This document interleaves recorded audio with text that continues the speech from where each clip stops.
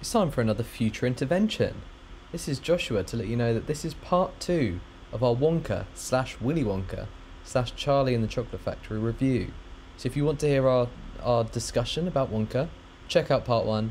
But if you're here to listen to our battle royale between Johnny Depp and Gene Wilder, stay tuned, because that may or may not be coming.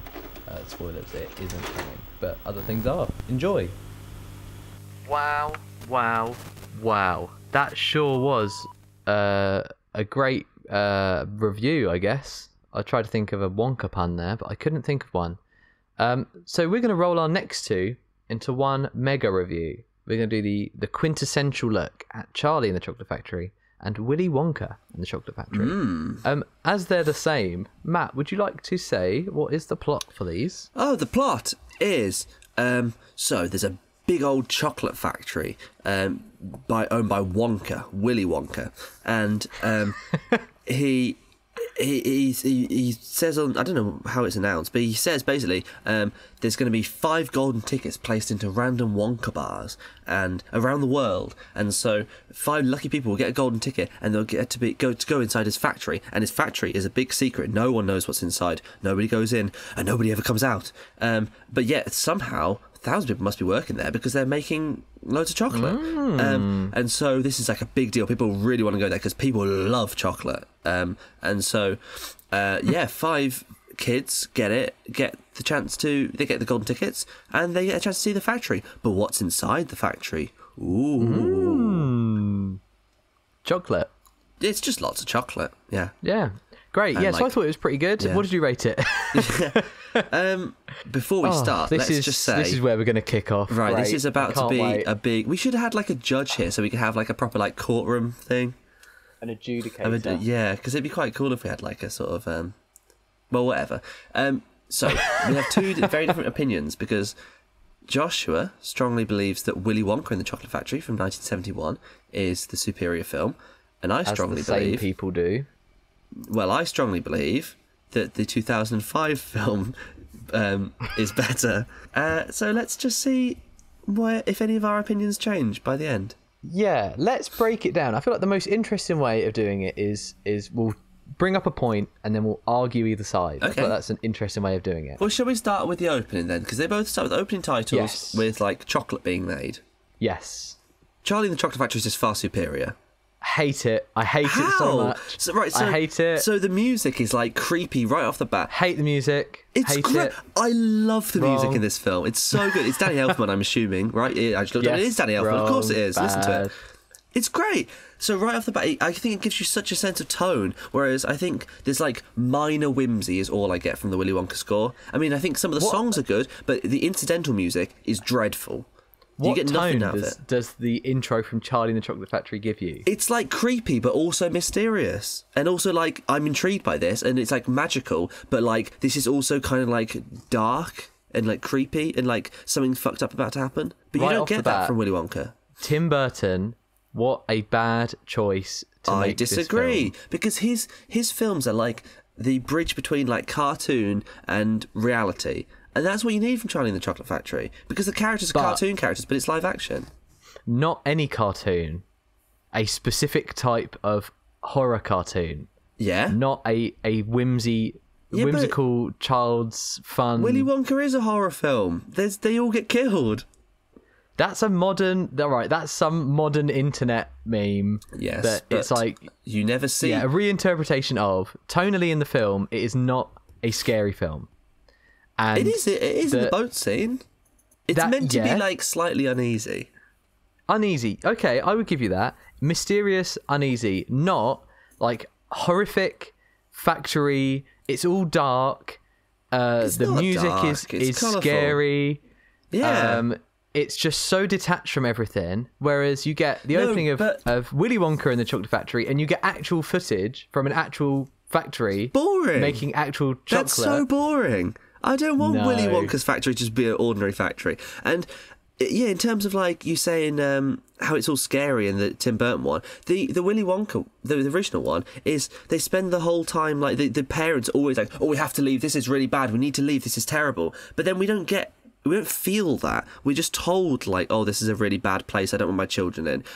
In the Charlie and the Chocolate Factory, you see, like, oh my God, get your kids out of there. And I love that. I mean, you see kids die in the first one as well. Yeah, Augustus Gloop gets smashed to pieces immediately. But, like, it doesn't feel creepy.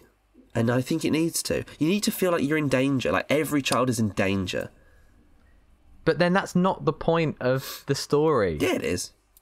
No, it's not. It's not to feel like it's also you don't watch the film and go, I want to watch a film where I feel frightened. No, so I think if you're a good kid, you've got nothing to worry about. Like Charlie isn't scared because he only sees the wonder and all the different the crazy little inventions and the wonderful fantasy world. He's never felt scared at any point. Whereas like the little shit kids are terrified because they don't care about the joy and the wonder of it. They only care about how weird it is, and they're looking like this is weird, this is gross, that's bad for children. Children shouldn't think things are weird. Children should think yeah, the things kids are aren't good. Scared though. The kids are terrified. The kids are never scared. No, they're not. No, they're not terrified. The parents are frightened. Yeah, the parents are terrified, but the children are just like, this is weird. And then they deserve to die. That is from the Charlie's one. They are, but I think. Let's talk about Charlie. So Willy Wonka and the Chocolate Factory starts with Charlie going about his day to day, and you get these very lovely vignettes when this Wonka fever kicks off. So you've got like a supercomputer guy trying to figure out where the chocolate is. You've got this really interesting, almost like noir scene. Oh, grow up! No, it's not. A kidnapped husband, and the detective's like, that's funny. All he wants is your box of chocolates. I will admit, like, how long do I have to figure that out? All of those scenes are funny. It's great. Yeah. It gives you such an understanding, and like we mentioned before, it's from Charlie's point of view. But so it's not. Charlie's barely in it. It is not. Charlie is barely in the first film. But he lives in a poor house, but it's like a normal looking poor house. He lives in the real world. Yeah, but that's boring. And he is obsessed with winning this chocolate, so it makes sense that everyone around him is also obsessed with finding these tickets. I like the therapist bit. Has more of a character in this than he does in Charlie and the Chocolate Factory. You're delusional. Charlie has no personality in the original one. He is in nothing. Charlie and the Chocolate Factory. He is a plank of wood. He doesn't do anything. No, at least the one in Willy Wonka laughs and smiles and gets scared by the fan. No, Freddie Highmore is a way. likeable screen presence, and I think the other kid is just nothing to me. His hair is so stupid. I mean, I don't think Freddie Highmore's bowl cut's great, but his trim is so dead in the original, and he's nothing, and he's not in any of the scenes. So right, I agree, they're great scenes. All of the little vignettes of like Wonka fever, all really funny, but Charlie has nothing to do with them. There's so many there's too many irrelevant characters in the original. That's world building, which the world building in Charlie and the Chocolate Factory don't build the characters who matter. A horrible, just rank world. It's absurd. No, it's only where Charlie lives. And I think it takes away from the absurdity of the factory. If the whole world is weird and bizarre, then why would they be amazed by this factory? I think the opposite. See, I think the problem with the original is that there's the best songs are at the start before you enter the factory. I agree, you should definitely have a contrast between like a normal outside world, or in the new version like a shit outside world, and like the wonderful whimsical factory.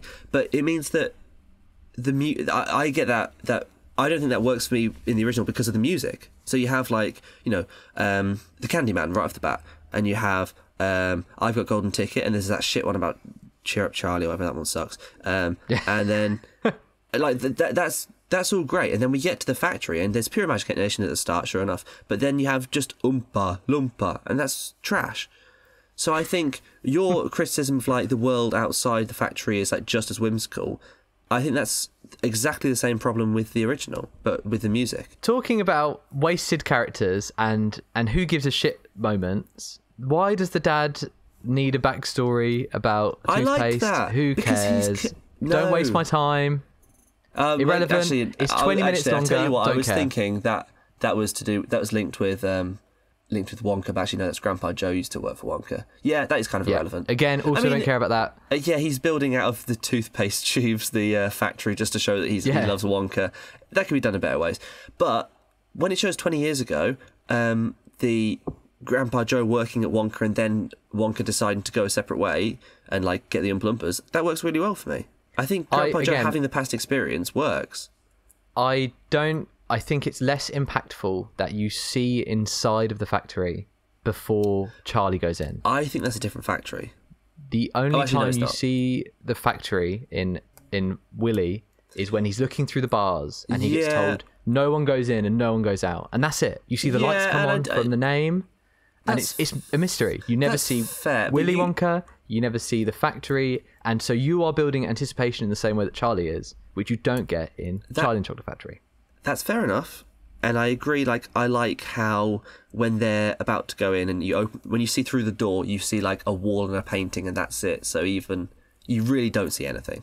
But I think in Charlie and the Chocolate Factory, first of all you only see one small room inside the factory, and I assume it's totally different to when Grandpa Joe worked there. And actually, I'm playing the film in the background now, and it's a different factory, Joshua. So it doesn't matter. For me, I still think it takes away completely. Let's talk about the big man himself. Oh, Gene Wilder's far superior. Yeah, I'll give that one. I'll give that one to the 1971 film. Yeah, he's absolutely brilliant. He carries the movie. Johnny Depp is doing like a Michael Jackson impression. I don't mind Johnny Depp's one. I just don't like it. People don't like it a lot.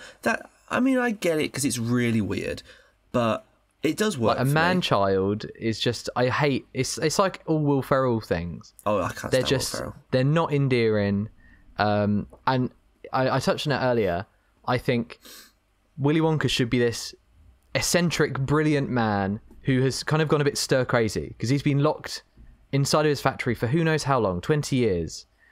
So of course he's going to be a bit bizarre and a bit weird, and that leads into kind of the brilliance and the amazement of the character from Charlie's point of view. But just being an ungodly freak like Johnny Depp is, such like a Jared Leto performance before Jared Leto, you don't want to be there. You don't like the character. You don't want to know more about him, but you're forced to know more about him. But I think because Gene Wilder is so brilliant. When I was watching it again this morning, every time I watched it before, I think the rest of the cast is like, some of them are okay. Veruca Salt's very good, but like most of them suck. And so in the first half of the movie, when he's not in it, you really feel it. I feel like it. You do. Like when he arrives, it's like you are only drawn to him, and almost like barely anyone else has. He just like absorbs all of the charisma. Anything worth watching at the screen is him. And so you might as well not have the rest of the cast there. He could do it as a one-man show. He could. A horrible one-man show, but he could. I think they're great. I think they fit their roles. Both Veruca Salt are equally cunty, so they're fine. But well, before we get on to the kids, what about the old Christopher Lee stuff? I mean, it was always the stuff I cared about the least. Great to see Christopher Lee. Love him. Yeah, I don't mind having a backstory, really, though. It's a different interpretation of it, and although I probably do prefer the original interpretation, I don't mind this. I think as a backstory it makes sense, like how he could never have sweets and that, and his dad was like a dentist, so he's sort of doing this to rebel. I think it links into not seeing the factory. You take away from the weirdness of this character. It's like having a Darth Vader film. But I mean, he's going to become instantly less cool because you spend more time with him and you have to learn more about the character, and you take away some of that mystique. Well, I hate to break it to you, but there's quite a lot of Star Wars films where you see him before. Yeah, exactly, and it is infinitely less cool than like the 12 minutes he's in A New Hope. I know, but I still feel like you need some reason to care and be invested. And you have a reason in Gene Wilder's one, that he closed the doors because of these spies, and so sets up a way to get an heir, and that's his motivation for doing it all. It's not just best. I want kids to come in. I agree that works best. Yeah. Whereas this, it's a similar thing. He's getting older. He wants an heir, but you don't need to add in, oh, I'm also a man child, and I miss my dad, and I'm doing this all because I'm doing it despite him, but I need to go back and see him at the end with Charlie as well. Like, get rid of it. I mean, that does at least give a reason for the Great Glass Elevator, because in the original ends so abruptly, and when they go into an elevator and they're flying across the clouds, it's kind of like, I don't really know why this is happening. Because when he's saying about how the factory is yours, I think it would be more effective if it was in the factory. It's like the Lion King. Everything below you is yours, Charlie. Yeah, but it's not, because they fly like out of the town. They just fly over the fields at the end. The kids in this, other than being allegories for sins, deadly sins. Oh yeah, I guess they are. Well, greed, wrath, Mike There's no TV, lust.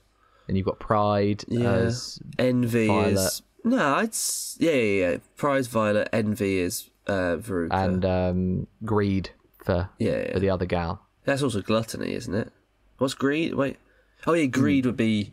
Yeah, I was thinking envy because all she ever wants is everything. But yeah, that'd be greed. Yeah. Mike TV drops the R word in Charlie and the Chocolate Factory. Did you pick up on that? I didn't pick up on that, but that doesn't surprise me. In his introduction, I'm pretty sure he says the R word. So that's great. He probably does. Yeah. You know what? Mike TV is great, and they're very different interpretations, but I think they did a good job in the new one. How they sort of changed it to sort of a new generation of sort of TV watchers. Like, he's more of a gamer. Yeah. He's getting those whereas he's like obsessed with like westerns in the original. Yeah. So I think it worked, because if they did the western thing like in the 21st century film, it just wouldn't make sense. So they're two totally different films, and I think both actors do a really good job of it. Something I'm going to bring up that I'm sure you're going to hate: Slugsworth. He's always there, isn't he? He's always around. How does he know who's going to win the ticket? Is that a plot hole? That's a good. Not really. I don't think so either. Because the news crew managed to have time to get there. Like, they didn't. But he's even there. He's not there in the factory when the ticket is won for Veruca, isn't he? In Willy Wonka in the Chocolate Factory. I don't remember him seeing Veruca. He's there when the ticket's won, and he ushers the ladies. Maybe they've got like trackers. That's the thing. Actually, no. In the original, that's the thing. Is the past they wouldn't have trackers. I think on them. The implication is, for me, I think it's very clever. He chose the kids. That it's all planned who they're going to. These tickets. So he just planned to murder the other four. He just wanted to kill the four worst kids and choose potentially. child. I think that's for me. That's the implication that he knew where the chocolates were going, and knew kind of wanted to test them. So he tests them all in their own little way. And if Augustus didn't fall into the chocolate, Did he genuinely think the other four could have stood a chance? Yeah, I don't see why not. If we're going with like the sin, Veruca Salt's a right bitch. There's no way she would have been a good choice. That's why she died, and you never see her again. She did die. Because I didn't really pick up on that. I was just thinking, because obviously Augustus Gloop and Mike TV, he's there like when the news is like interviewing him, so he sort of had time. But like he stops Charlie in an alley when Charlie has just won he does. That is definitely but Charlie lives right next to the factory, doesn't he? He definitely does in the new one. Yeah, or even they know which boxes the tickets are in, so they like just send it out and follow the box kind of thing. So they're always there to give I'll give you this 10 grand if you give me that gobstopper. Like, there's always that little test at the end. There weren't any songs in Charlie, were there, other than the Oompa Loompa songs? No. I hated them. But I think they're all great. But they're from the book. I mean, they're just exactly the word for word how they are in the book. I hate the mixing of the songs. You cannot understand what they're saying. And I understand they're trying to get like the highs and the lows like they did in Willy Wonka. But the first song has lyrics on, so even if you find it hard to follow, does it? Yeah, the Oompa Loompa one. But the others don't. But in Charlie and the Chocolate Factory, because they are so differently pitched all over the place, like indecipherable what they're singing most of the time. Because I never had an issue understanding them in the 2005 one, because I was a huge fan of the book, and so I knew them anyway. I knew the words anyway, and I watched the film a lot. And I just knew. But then in basically my school, we did like, it's called Eisteddfod, and it's like it's a Welsh word. It's a Welsh word. It's like a variety show thing, basically. And so you do like it's a big evening in the year, and the school gets like really into it, and you do like each it's inter-house, so there's 3 houses, and you have like a choir performance from each house, and like a soloist from every house, and dance thing, and you have a drama performance. And so the drama thing, they take a play, they basically thin it down as short as it can, split into 3, and each house does that. And so I was in them a bunch of years, and the year I directed them, they were like, these are too long, we'll just do 1 scene from each for each pub. So I had to direct the Veruca Salt scene. Oh. Josh had to direct the Josh Harper. Yeah, because we were me, Josh, and Alistair and Lindsay were the 3 drama captains. I wondered what the tensions were between the 3 of you. That I understand now. Yeah. Okay. So we were the 3 drama captains. So Josh had, I think it was the Mike TV scene. I've got it all somewhere. But then Alistair had the Violet Beauregard scene. So we all had to like direct them, and we all rewatched the films then, and everyone was saying like they couldn't understand a word that the Oompa Loompas were saying, and I didn't realise that until the time, and I was like, yeah, that's true. But I will say, all of us rewatched both films, and we came to the consensus that the new one's better. It's certainly more book accurate, and the book is great. We spoke about it, was it last episode? No, the Hunger Games one. I don't think something being book accurate is relevant when you're talking about a film. Not necessarily, no. But I think the book is better. I agree. So I remember reading it when I was really, really young. But it's like we spoke about the Oompa Loompas. I didn't remember them being that small, but they must have been, because they were in Charlie and the Chocolate Factory and Wonka. But I think that leads into kind of another big issue I have with Charlie. Willy Wonka is so much more magical, and you may think, well, it's like a much smaller scale, and it looks a lot worse in terms of even like the first room you go into compared to Charlie and the Chocolate Factory. But because it's all real, it's all sets, the Oompa Loompas are played by real actors, that it's just tangible and doesn't feel silly. But Charlie and the Chocolate Factory, it's just way too far. You don't believe it. It's not like in Willy, where you can step in and you feel like you're there because you could be there. You've got that uncanny valley feel that takes away from like the first room, from the Oompa Loompas. In Charlie, I find it hard to get over. Oh, but the real sets of shit, don't they? Yeah, but they're real. Imagine all the time that they spent doing that. The amazing art team. Roald Dahl even said when he saw the film that it looked terrible. And I don't want to eat anything in the original film. The chocolate river looks so unappealing. All the chocolate is like a really gross colour. It's like almost like pink and like really pale and watery. And when you compare the 2 like scenes, there's a lot of CGI, and the CGI doesn't really hold up. But I think it's so much more appealing in the 2005 one. The chocolate river looks delicious. All of the like plants that are made of sweets look delicious. But it looks dated. It all looks horrible in the original. The 71 one looks dated. Timeless. It looks so not timeless. It's so dated. I mean, honestly, it's really bad. What about when he sticks that mushroom on his cane and it becomes an umbrella? It's all right. I mean, I like the bit where he like takes the flour and then he uses it as a tea. Yeah, that's teacup, and then he eats it. That's quite fun. But it's like the giant balls. They're meant to be like sweets, or they are just inflatables. Oh yeah, they look terrible. I didn't know until it's just so small.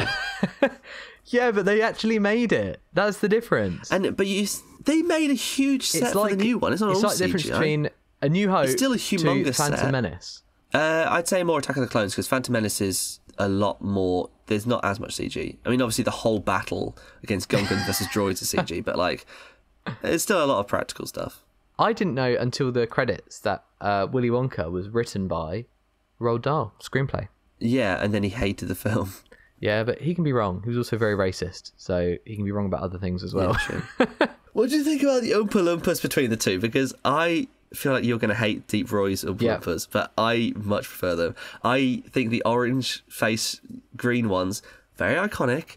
They look stupid. But they're played by real people, and that's what I hate about Wonka. Deep Roy is a real person. But it's hard because as a little person, especially an actor in this industry, it's got to be so hard to find roles that when a film like this comes up, you're just taking like free work from these people, and it's such a shame Yeah. No, I agree with that. No, Hugh Grant should not have been. Yeah, but Deep Roy's a little person. They just make him even more. I liked the interpretation of that. I thought it was great. I thought he was like, I could buy him as like a weird little fella, 100%. Yeah, exactly. I thought he's excellent. But I would much rather have had same issue with the CGI. Have just real people, have tangible people doing it, and you don't have to worry about it. Gene Wilder's great though. Like with that bit where he does it for both Augustus Gloop and Violet Beauregarde. How when they're like dying, he's like, "Stop! Help!" yeah. No, please don't. Great. Yeah. The only other thing I have to say really about the 2005 one, did you catch the little Kevin Eldon and Mark Heap bit? Well, I haven't actually rewatched it, so I didn't recognise Kevin Eldon, but I do know that Mark Heap's I remember he's like got a dog in the street. Just walked past the factory. Him and Kevin Eldon walking with two very camp men with dogs. Great. I've worked with both of them. I haven't. I've only worked with one. I don't think I ever spoke to Kevin Eldon. I stood in for him, but I don't think I ever spoke to him. It was only a short scene, wasn't it? Mark Heap. Yeah, Mark Heap is a very strange man, but I like him. Grandpa Joe, so much better in the new one. I don't like the older Grandpa Joe. I do like him at one bit. I like him when he's like, she's a nitwit, Charlie. That was funny. But I don't like the bit I don't like about the original is when they like sneak off and they do the like floating thing with the bubbles. Because it means that he's like just as naughty and bad as the other kids. Like he needs to stand out. And the fact Grandpa Joe is just as villainous and Charlie's just as that's it. Grandpa Joe tells him to do it, doesn't he? Yeah. And yeah, they obviously have that like bit at the end where Willy Wonka acknowledges that he broke the rules and did that, which and then doesn't happen in change Charlie. of heart, basically out of nowhere. Yeah, but I don't buy his like complete like swap and change of heart. And it would have been funny if they farted rather than burping, but whatever. But that's because it's a bit bizarre, something that you might not have picked up on 2005. Charlie actually has a bit of a character in this. No, he doesn't. He doesn't have a character at all. Charlie has a bit of... he's the most boring child. He has a bit of drive, a bit of action of his own. Like, for example, leaving the gobstopper behind because he doesn't want to betray Willy even after being shunned. Yeah. Which doesn't happen in Charlie and the Chocolate Factory because he's just nothing. He doesn't impact the story at all. Yeah, he does. Charlie in the original is like, he... you know when he gets the winning bar of chocolate that gets the has the golden ticket in, he says, yeah, I'm going to get this for my granddad, my grandpa. And then he gets the ticket out and he just chucks it on the floor. He just chucks the chocolate on the floor and he never gives it to his granddad. Because he's got a lifetime supply of chocolate. He just cares about the ticket in himself. Yeah, but not immediately. He's poor. Give his family some food.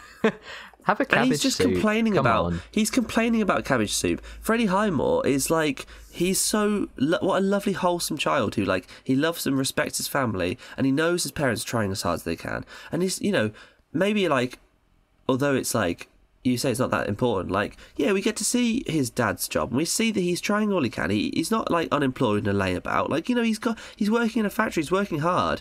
He just can't make ends meet because of this capitalist world. As children famously are known for being very appreciative of eating cabbage soup every day, like a normal child, that is. But he's not meant to be a normal child. He's meant to be a good boy. And so the message of it is you're like, I need to be the most well-behaved, lovely boy ever so that I will get a chocolate factory when I'm older. I don't know. I like Freddie Highmore's Charlie so much more. What did you review the two films? And let's see how different we were. I reviewed the original film. It's 3.5 stars because I think it is good. But I think when Gene Wilder isn't in it, it really shows. Okay. And I think there's a lot of like, I think they almost have to use all those comic actors in the first half, like all just people who are in like one scene at a time, literally just to fill the fact that he's not in it because the rest of the ensemble can't carry it. Okay. But it's good. And it's just dated. I think the chocolate looks terrible. I think the factory, like, some of it looks decent, but like it doesn't look Roy Kinnear's great though. Roy Kinnear is brilliant. Yeah, he is. And he looks like Rory Kinnear. That's really weird. I do wonder why. I know, it's so weird how like his name is like one letter different and he looks like him. I know, same last name. I don't know what it could have been. But he can't be the same guy because like they're like a generation apart. I could not think of any other link other than it being the same person. So that's really weird. Yeah. And what did you... But it can't be the same person. So it's, really it's coincidence. Weird coincidence. Yeah. Yeah. And what did you rate Charlie and the Chocolate Factory? I haven't rewatched it, but I think like 4.5 stars. I love it. I think you were on some sort of schnoz nuts right here. I just love Wonka. I've just been eating all of my lovely treats. I gave Charlie and the Chocolate Factory 2 stars. I hate the freak of a man Johnny Depp plays. I think it. Well, that's what I'd mark it down for. No, maybe I'd give it 4, but I'd mark it down on that stuff. It's like a weird SNL parody of the original, and I don't think it works at all. I think it's insincere and doesn't have the childlike wonder that the first one has. Yeah, I think it really does. As a child, I wondered. Boy, did I wonder watching it, because I think the factory is so much more interesting as a kid. Like, you look at as a kid, like, we grew up, 2005. We were 6 when it came out. I looked at the original because I grew up with them both. Like, I watched the original and was like, this factory looks trash. This looks so dated. And then you look at the 2005 one, it's like, whoa, this is a huge place. There's all this like crazy shit around. Like, I want to eat all of these things. Yeah, I don't know. Like, for child wonder, the 2005 one is way better. It's because you're always on TikTok these days, so nothing impresses you. I don't. And no, it doesn't. Willy Wonka, I gave 5 stars. Perfect film. It's not perfect. It's got so many flaws. Perfect film. Loads. Everyone seems to give it like 4.5 or 5, and I just don't get much appeal. I don't think it's very magical. Like, I don't think the score, apart from the songs, the incidental music, there's no score to it. The colours are gross. I think it needs colour grading, man. I mean, I don't know anything about film stock, but I just think it needs to be way more vibrant and rich, and it just looks... It was actually with Technicolor. Meh. This is a Technicolor film. Yeah, I know it's Technicolor. I know, but everything's Technicolor. That doesn't narrow it down. Well, there you have it, everyone. The poll today is going to be which is better. So, well, you're going to win, but I'm right. If you're listening, please, and don't listen to either of us. Put your favourite one down, and whoever wins between me and Matt is just clearly the better filmmaker. We win a bar of chocolate. We win a galaxy, each of us. Now on to filmmaking lessons. Oh, you go ahead. The score does everything for a film. Yeah, that's why the second one's better. That's why the second one is trash. No, I tell you what, the score is... There's good parts of both of them. The incidental music's better in the newer one. The actual, like, songs is better in the previous one.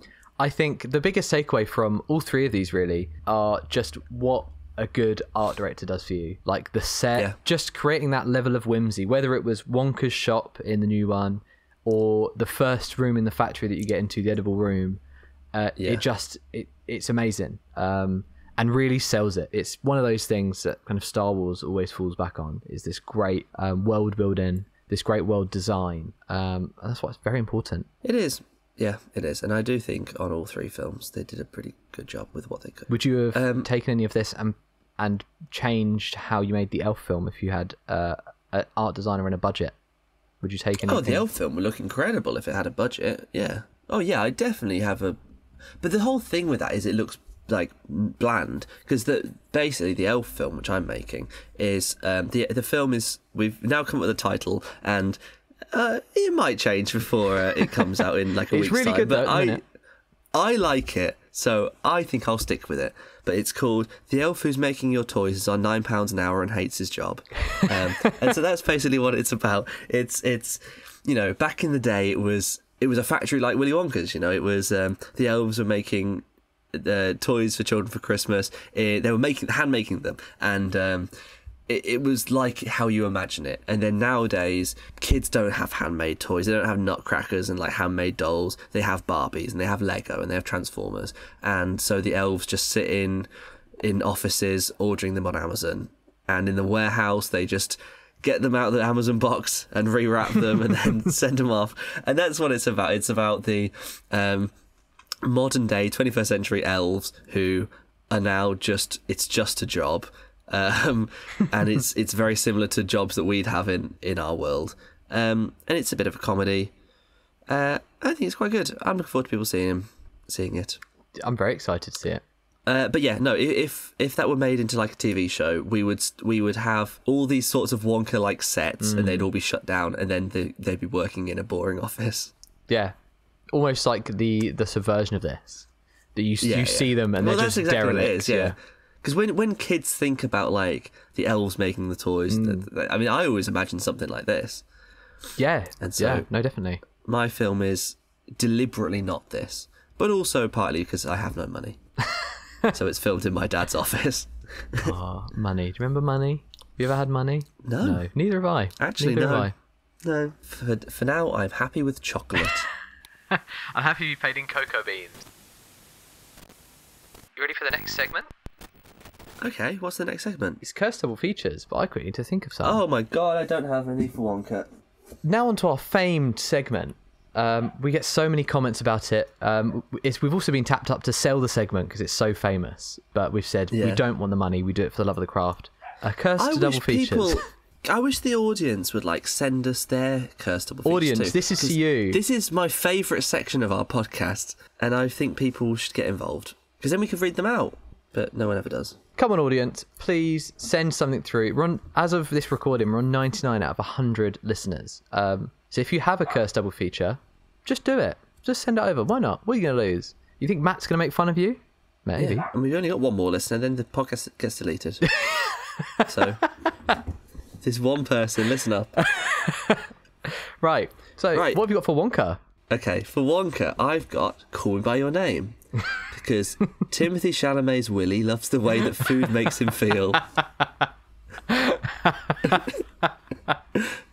Wow, that is a really good one. That's better than all of mine.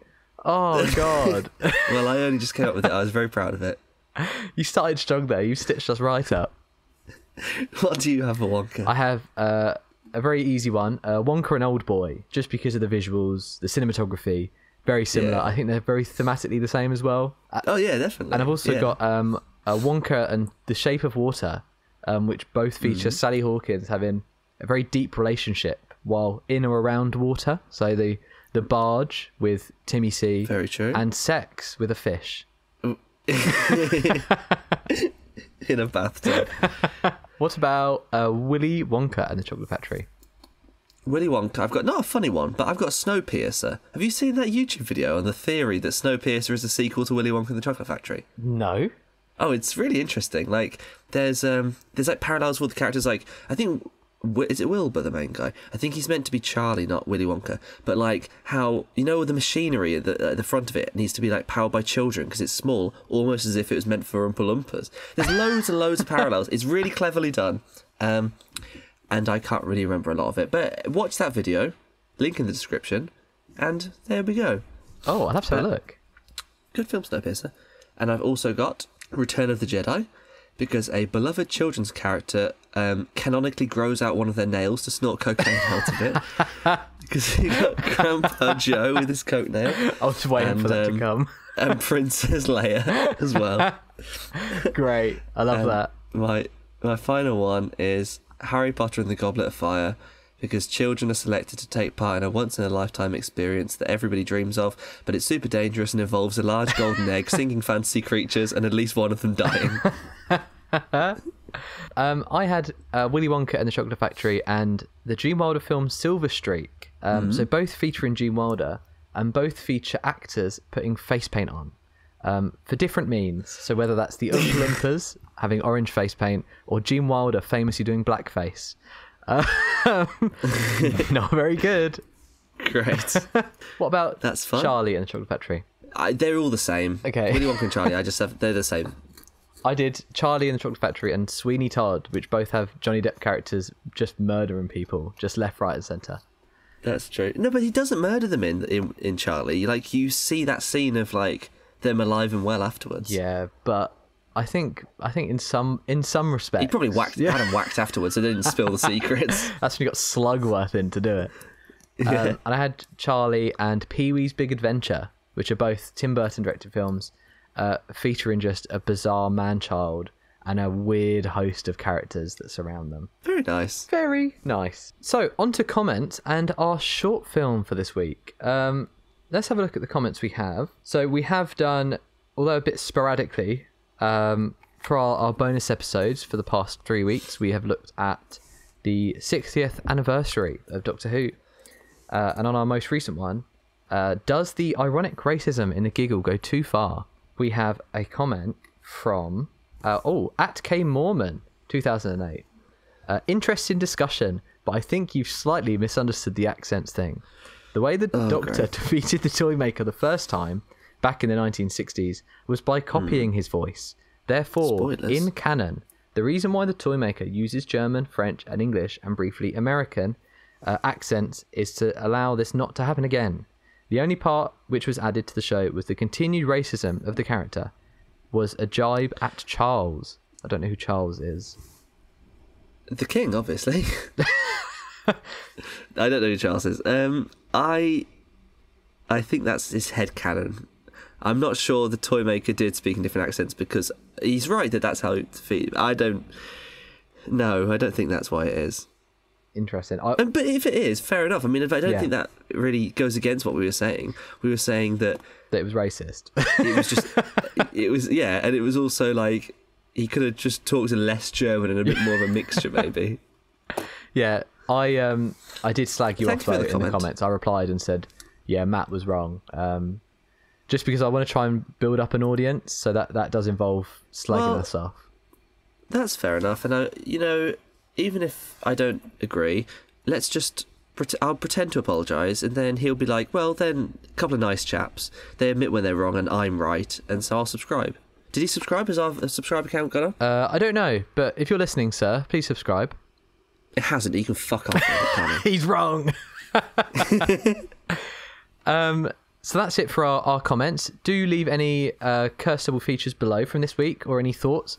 If you do think Matt's right, I don't want you listening to the podcast, so go away. I want to live with the consensus. Well, I can actually move on with my life if not everyone agrees with me about my film opinions. I can't. I'll just watch other films. If I'm not right, I don't want to hear it.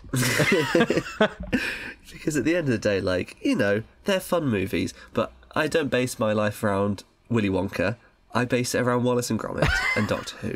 So it's fine. If you don't like Wallace and Gromit, then fuck you. You could not like Doctor Who. That's perfectly understandable, to be honest. So we're a lot less tired this week, so we will be looking at a short. We've had a submission from Alistair. However, we thought this was more important to do. Not important. We thought this was more thematic to do. More relevant to what we've spoken about. So we'll be looking at Alistair's next week. Thank you very much, sir. I've just sent you the video, Matt. Would you like to watch it at the same time? It's only a minute long. Yeah, okay. Let's do it. So this is a short film, not submitted by, but one that we've found, by Modded Controller 360. Earlier. So this is titled Red Tiger Xbox 360 Controller. It is a re-upload of Timothée Chalamet, aka Modded Controller 360's third and final YouTube video. So I'm very interested to see what happens here. So this is probably Timothée Chalamet's this first was short the one film. that I watched earlier. Yeah. Okay, I'm ready right? to go when you are. Yeah, I guess great. it'd be his first. So if you want to watch along at home, we'll count you in. 3, 2, 1, play. I mean, right from the start, I can tell that he is such a good actor, because I don't think his voice sounds very similar. He's kind of playing the part of like a teenager whose probably voice only just dropped, and so it sounds like even lower than it normally would, and it's quite hoarse. It's great. I really like the framing as well. It's very confident for such a young filmmaker at this point. It's one setup. It's looking over this modded controller. You don't even see his face. You don't, which I think is great, because normally, his face is what sells. That's what gets bums on seats. People finding him hot. So the fact that he can take his looks away and still give this performance, great. It's a physical performance, isn't it? A sign of a really powerful. Yeah, a sign of a really powerful performance. Right? He has to sell it in his hands, his chest, his old man sweater. It's great. And what a humble guy. He's calling out a lot of his friends. He mentioned Stud Muffin there. He mentioned a different kind of modded controller as well. And it's in and out. It's a minute. That's short and sweet. Well, I mean, it's a successful short, because it had, I think, 2 sequels. This was the third and final. So this was the end of the trilogy. Because I've seen one of the other pictures at least. It was they all follow a similar structure. They're very formulated within the genre, but I think that's what the audience comes to expect. Especially from the him. controller's a different colour. Yeah. Do you know if this did well It must have gone to Cannes and all of those. Do you know if this did well at any festivals? I think it was definitely nominated for the Academy Award short, but I don't know if it won. Because it was the third one, so by this point it would have built up enough traction. Yeah, sequels don't tend to do that well, though. Unless it's a Godfather Part 2 or Lord of the Rings 3. I mean, I think in an interview, I know, I don't know if you saw Timothée Chalamet and Martin Scorsese did an advert together. Yeah. Scorsese actually said that this was an inspiration for his most recent film. Oh, okay. Yeah, that he wanted Killers of the Flower Moon. Yeah, that he wanted a more direct influence, and that's why he got Timothy in. Actually, I never thought of it before, but I can see a similarity between the two. I can certainly see the parallels being drawn. I mean, you literally see Leonardo DiCaprio using a Red Tiger Xbox 360 controller at the start of the film. He does, yeah. He knows Curtis Molly. He does. She respawns and falls in love with him. He does. He 1v1s her on Rust, and because it's modded through this video, through this short film, that's how he wins. Yeah. Great. What a great submission. Thank you, Timothy, for submitting this. It just yeah. We know you're out there listening. It really makes you wonder how, like, Chalamet and, like, Scorsese, like, can just... I don't know. You try as hard as you can as a filmmaker, but just the fact that they can just so effortlessly I know. shit out something like this. I know. Brilliant. And absolutely brilliant. As a podcast, we love you as an actor and as a director, Timothy. We hope you do get over your Victorian illness very soon. We're all thinking of you. And best of luck with Wonka 2. Yeah, Wonka 2, wonking again. Wonka 2 wonking all over you. That's the show. That's the show. Right, we can't go on too much longer because Alistair's going to come and pick up my mic in a minute because he needs to take it to London to record some narration for my short. That was great. That was a very long one. Our recording's coming to about 2 hours, so I have to see how much we can cut this down. Yeah, please cut that down substantially. Exciting. Right. Thank you very much, Matt. I'll see you on the next one. Good day, sir. That's not how we end this. I say good day! As you clip the microphone. Right. Yeah, no, definitely.